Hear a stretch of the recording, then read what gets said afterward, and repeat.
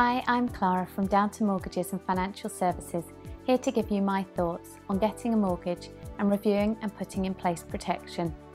It can be protection of your family, your home, your income, or all, depending on your circumstances. An important part of the protection jigsaw is life insurance. There are certain variations that should be considered depending on your circumstances.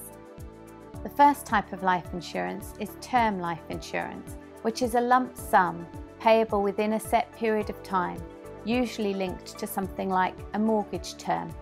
There are three common types of term life insurance. Decreasing term life insurance is the first one, and this is where the amount reduces over the term of the policy. The second is level term life insurance, and this is where it keeps the same amount that you're covered for the length of the policy.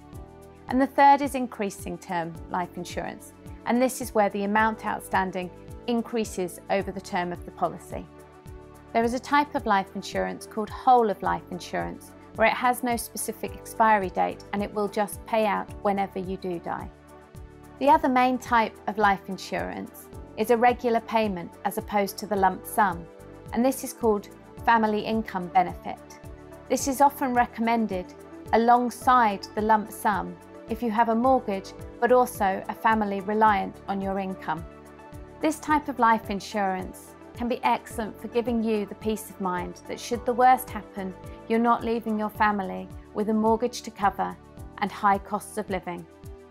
If you'd like any more information on mortgages or any of the topics covered, then please visit the website on www.downtomortgages.co.uk or drop me an email on clara@downtomortgages.co.uk. I'd love to hear from you.